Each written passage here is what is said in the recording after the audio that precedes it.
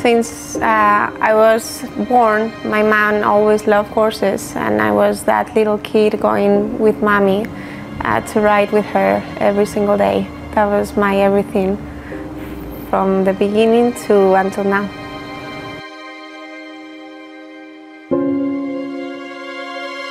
When my dad retired from the bank, I was working myself in international business, and my sister was working in marketing.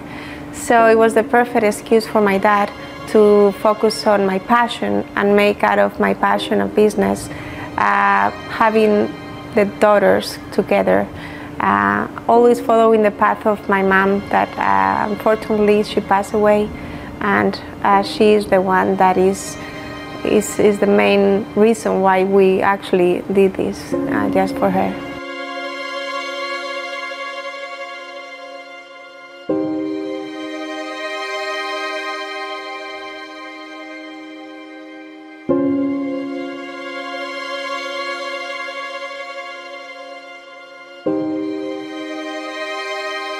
So the place was really not made. It was just full of bushes. And we have to start from scratch, building the 3 lakes, cutting all the trees. And I really wanted to make my dream place in 23 acres. So we focused having the front full of arenas where we all have the chance to change arenas back to back. So horses are always happy and open to work. That's very important for me. Not keeping them all the time enclosed in the same place. I think it's boring for them, and it's boring for me too, because we spend a lot of hours in the arena. And then enjoy the back with the trails, and having most of my horses out 12 hours a day at night is part of what I think is really important, to let them be horses most of the time. No? It was very beautiful to be part of the project with my dad, making the first trails, the first line of pipes with the group of groomers that we always had, and making it grow little by little. I think part of the beauty of this place is to see each single tree of it growing little by little, no? And always go back to the pictures and see, wow, this looks totally different now, no? So every single piece of the land here is made with love.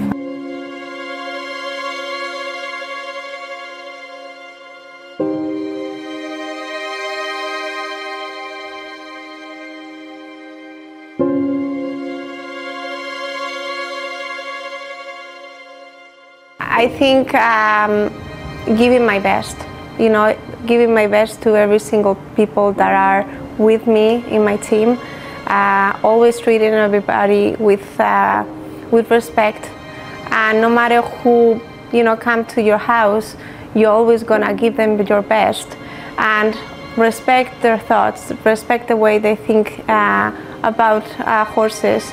And don't try to criticize ever anybody, and love them as they are.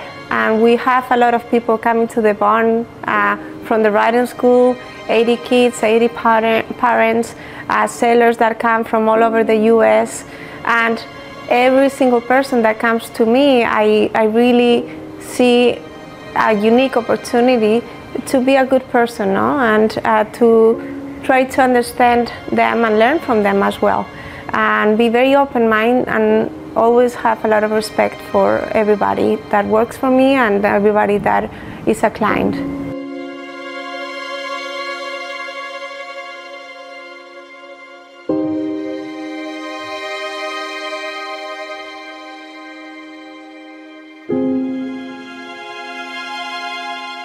We sold horses to all over the US, Canada, Hawaii, Australia, Mexico, Latin America, Venezuela.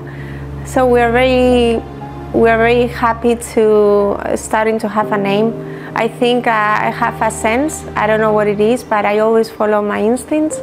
I have a type, I have a feel about the legs, the movements of the horses.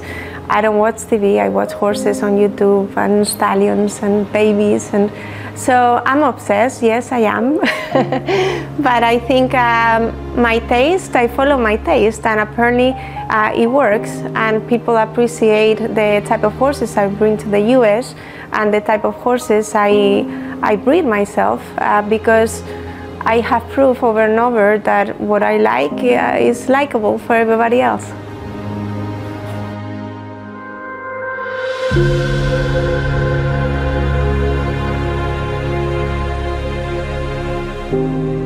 So as a business, I think my passion was always dressage, competing at the European Championships and at international levels, Nations Cup.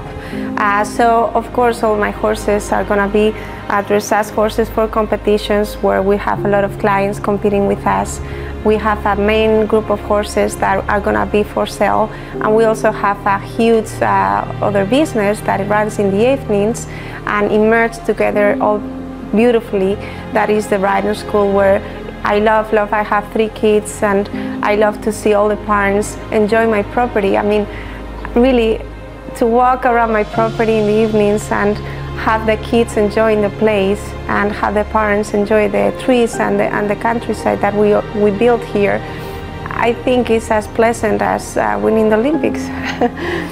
So I think when you do what you love, sometimes you don't know when to stop. It's sometimes too much, and it's so nice to have a family that really put up with me, because it's hard for me sometimes to stop thinking about my business. And I'm so thankful to have my husband and my family and my kids understanding how crazy I am, because I think to do something really to the maximum power, you have to be a little bit crazy, and that's what makes you successful at the end of the day. Otherwise, you will not succeed, I think, in a business.